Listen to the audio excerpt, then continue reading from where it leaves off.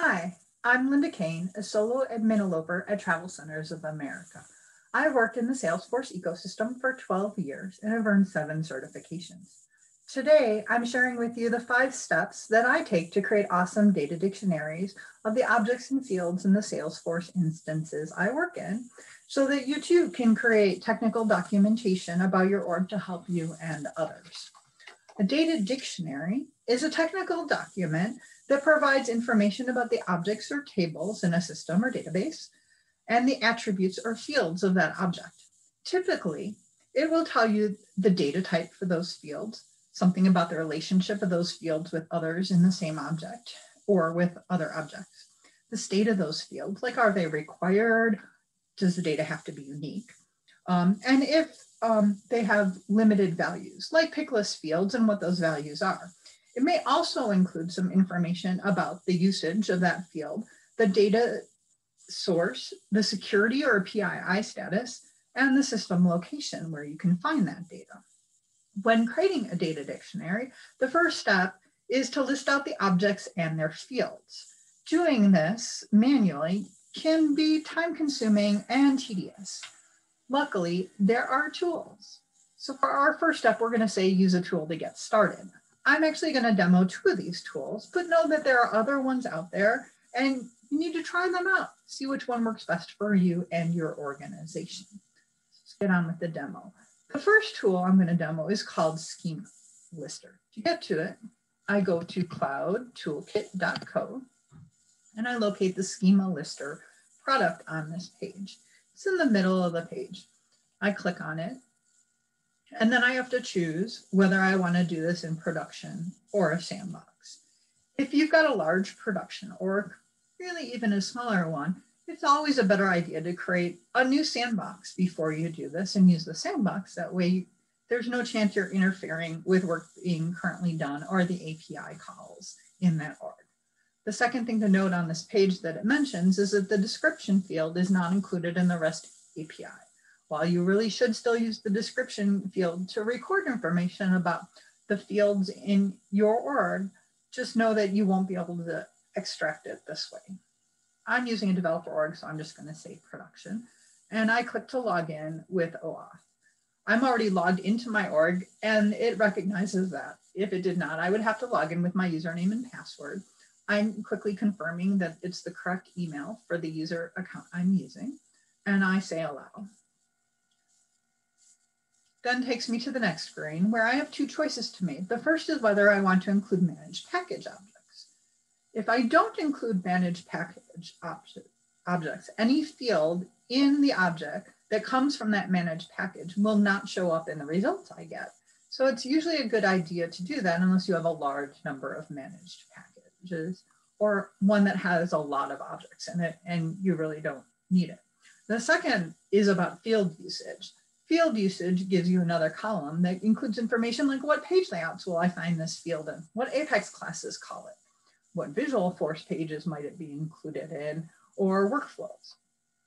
This can be very useful when building your data dictionary. However, what I've found in the past is Schema Lister sometimes includes classes that or workflow that maybe that field really isn't used in because the API name is the same for the field in account and in contact and in other objects.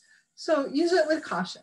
The other thing to note is it will take longer for this to run when I select field usage. Once I'm ready, I click Get Schema and the process runs. It can take quite a while if I have a large number of objects or a lot of custom fields in my objects. And as I already mentioned, if I'm including my field usage, it's definitely going to take longer. Hopefully this won't take very long for us. We've been timing it and it hasn't taken too long. In fact, it just finished. When I'm done, I get this nice page that includes 6 pieces of information about the fields in my objects listed by object. I can jump around this by object to see what things are out there, but I actually care more about exporting this so that I can continue to work on it. I have 2 options with Schema Lister. I can export this kind of just like it looks here, where I have one big large tab with all of the objects, the fields, and the information about them, or I can export it to a multi-tab format. I prefer the multi-tab format because then I can work object by object.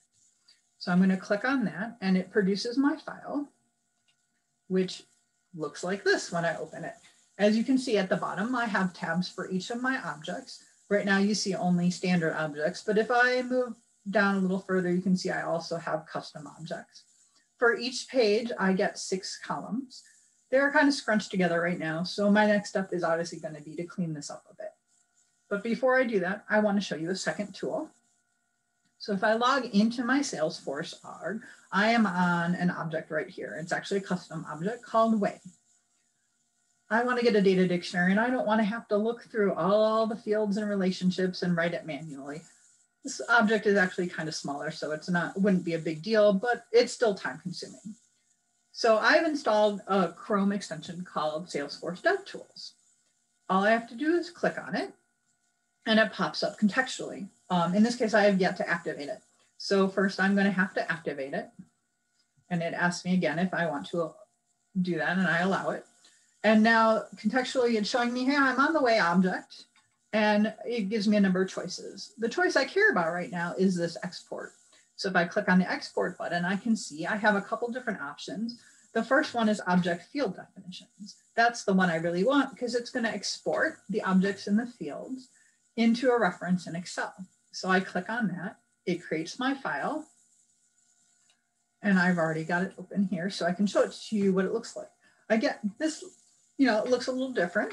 It gives me the object, the API name, and then again, a number of the fields, the API name of the field label, the data type, the length, if length is important for that particular field, like it's text, it's a number field, etc. The field type, in this case, standard or custom. Is it required?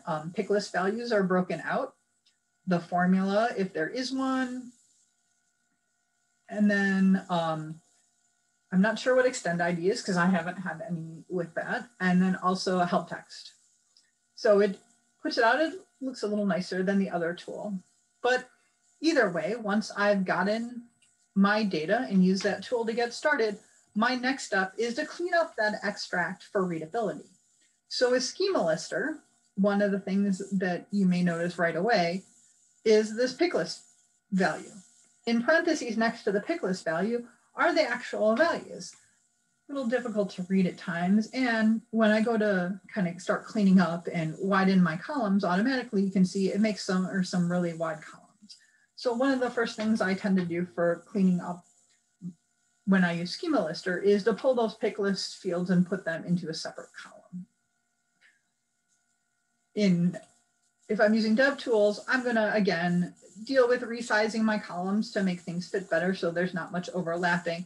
And then I might also look at doing some wrap text. So maybe I don't want this column to be this wide, so I would narrow it and wrap the text, just like I said, for readability. So really my second step is just kind of cleaning up so I can read things better and when I'm working with it. Once I've got it cleaned up for readability, my next step is to add additional columns for other information I wish to add.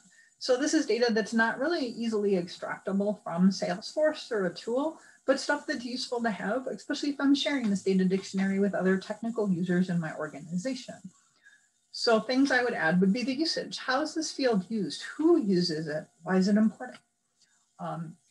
Data source, where's the data coming from? Is it from an automation? Is there an integration that's involved?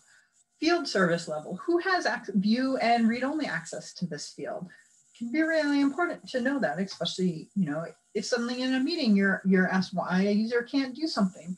If you have that in front of you in a data dictionary, that saves you a lot of time than having to research. History tracking, which fields are being tracked in history? Again, another really useful tool to have, say you're meeting with someone and they're talking about some data issues and they say, hey, I want to track history for a while. You'll know right away whether you're reaching the limits on what you can do for history tracking, and then figure out with them what field could you stop tracking in favor of the one you need. Including page layouts and where on that page the field is can be helpful in identifying fields that might not be used anymore as you go through it. And then having a place to record notes and questions you may have about a specific field can also be helpful. once I've added those columns, obviously it needs to get filled out. So I'm going to put in the information I know. I might have to look at that description field I have hopefully filled out or someone has filled out in Salesforce to get more information. But I should also seek help from other users, developers, business administrators. Anyone who knows and uses Salesforce could hopefully provide me with some information about what's going on, where the data is coming from, how it's used, all that. It's important to get that information as much as you can and as complete as you can, especially when you're working with other team members who might need to use those fields. It'll also help you to identify fields that might not be used. You may even have to run some SQL queries to take a look at some of the data to say, hey, this hasn't ever been populated. Maybe we don't need it anymore because it's a custom field. Or maybe it's temporarily populated, or maybe it's just used in a report and that's why it's not in a page layout. Filling out the data dictionary with these extra fields can help you identify those things. Then lastly, you need to store this data dictionary. I recommend either storing it in libraries in Salesforce or having a shared directory or SharePoint or something, that whatever your organization uses, so that you can share it with other technical users who might not have access to Salesforce. The nice thing of storing it in Salesforce obviously is the convenience of having it at your fingertips while you're in Salesforce, and also the fact that if you store it in files, especially in libraries, you can get a little bit of versioning on it. So you can have some of the history. And then lastly, maintain this data dictionary. If you create it once and you've added a ton of fields, make sure you add those fields in the data dictionary so it's up to date and you can still share it and it's meaningful and useful. Doing all these steps really make it possible to succeed and continue on with having good technical documentation in your org.